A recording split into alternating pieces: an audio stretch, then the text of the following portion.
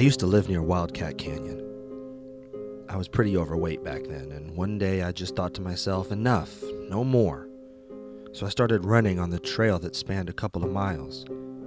Every day I would run and see a dead animal, and not wanting to stick around and smell the death and decay, I would use it as a motivator to run faster.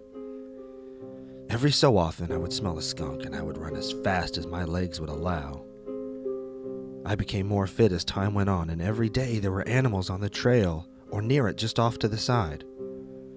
One day my curiosity got the best of me, so I slowed down near a dead animal and examined it. I looked down and I saw that it was intact, almost as if it was done by a taxidermist. I couldn't help myself. I picked up the animal and it was strangely heavy.